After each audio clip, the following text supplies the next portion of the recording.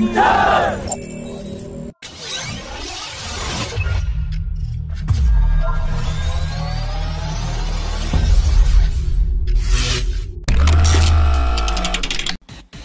private sector firm Astra Microwave will supply 2 units of the Uttam Mark II radar unit for the Tejas Mark II aircraft at a cost of 12.8 crore rupees, and the deliveries will be completed by 15th of April 2022. Astra Microwave was declared the L1 bidder, whereas Bharat Electronics Limited was the L2 bidder.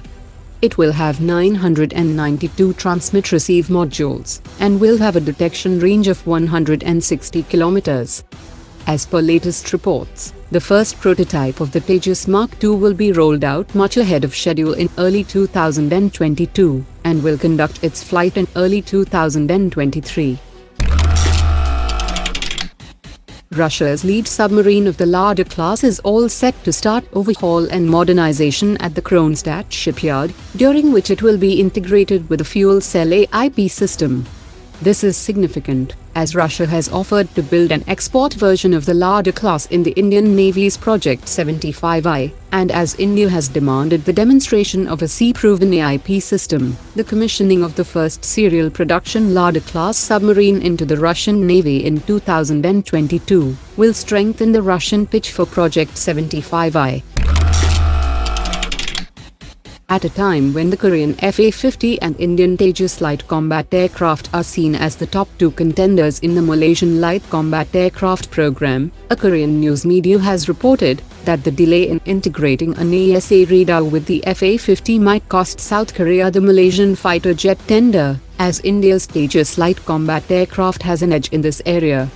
Korea Aerospace Industries plans to upgrade the aircraft especially for exports, and the upgrade in 2022 is aimed to convert the F-50 into a multi-role combat aircraft.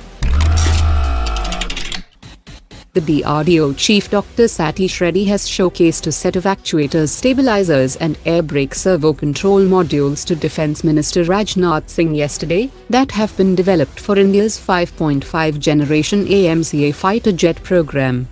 Aeronautical Development Establishment along with Hindustan Aeronautics has started manufacturing components like actuators, landing gear and brakes for the first AMCA technological demonstrator that will be rolled out in 2024. The first flight will be concluded by 2025, and the second technology demonstrator aircraft will be ready by 2025, so that the first phase of technology demonstration is concluded and the program moves to phase 2 in 2027. Hindustan Aeronautics will start the process of manufacturing the first 4 Tejas Trainer aircraft from the third quarter of 2022.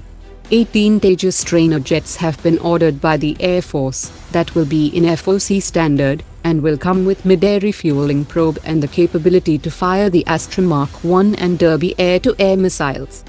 The FOC-Standard Tejas Trainer will also be cleared with an additional tank with 725-litre capacity installed at the center of the fuselage, and will also carry 2 fixed tanks of 1,200 and 800 litres capacity, that will allow it to fly for longer missions.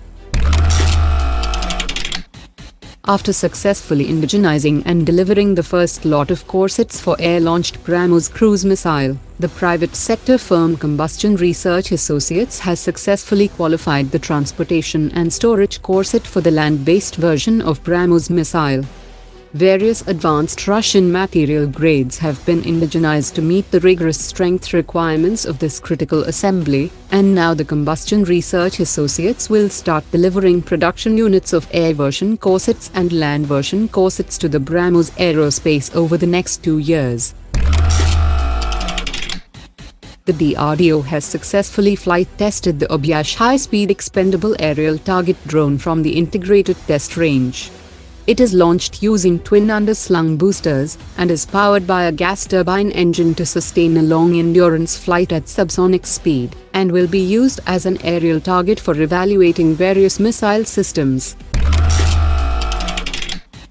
India's Ministry of Defence has signed a 423 crore rupees deal with the US for additional Mark 54 lightweight torpedoes and expendables such as chaff and flares for the P-8I fleet of the Indian Navy, and the principal contractor for this deal is Raytheon Integrated Defense System. The Navy will also sign another deal for 10 AGM-84L Harpoon Block II air-launched missiles and related equipment at an estimated cost of $92 million, in which Boeing will be the principal contractor. The British Royal Navy's F-35B has started joint exercises with the MiG-29K and Su-30 fighter jets of the Indian Navy and the Indian Air Force, under the Indo-UK Joint Exercise Konkan Shakti in the Arabian Sea, and this is the first time that the Indian military will be operating with a fifth-generation fighter. The Indian Air Force has also deployed Falcon AWACS, Netra airborne early warning and control aircraft and in-flight refueling tankers. The first meeting of Indo-Russian subgroup on military cooperation planning was held at New Delhi, in which both sides deliberated on ongoing and planned military activities and expressed satisfaction on their depth and scope, and they also discussed new ways to further enhance bilateral military ties.